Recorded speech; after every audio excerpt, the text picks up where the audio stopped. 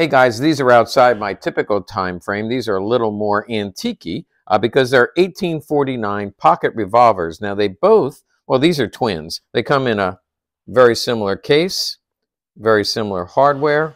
Both have ivory grips. They're both factory engraved. You've got your powder horn, you got your bullet mold, and this one has got the percussion caps. They come in a rare 31 caliber, and you can make them with bullet or ball. The cap goes on the nipple. The powder and ball go in there, and then this rod rams it in. I'd love to show you this from every angle, but even though they're individually engraved, they're almost identical. The cylinder has a faded stagecoach scene, and then the Colt logo.